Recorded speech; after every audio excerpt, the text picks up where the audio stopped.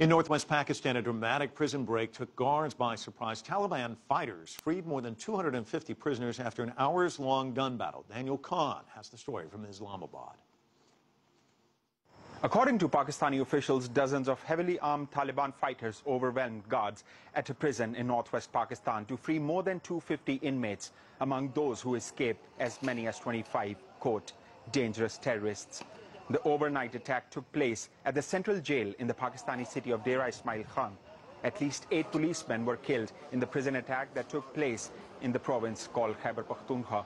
The region's chief minister, Pervez Khattak, says the attack was a failure on the part of the intelligence agencies and has vowed to punish those found guilty of negligence. The attack in Dera Ismail Khan shows that there is a war which we have to win. It is an attempt to disrupt the law and order situation in KPK province.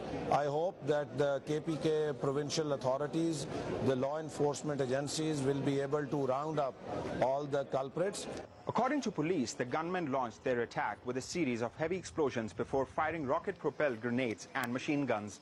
After a series of high-profile attacks, this assault has raised more embarrassing questions over the ability of the country's security forces to anticipate attacks by the Pakistani Taliban.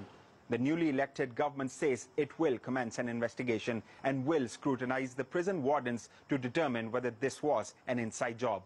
Daniel Khan, CCTV, Islamabad.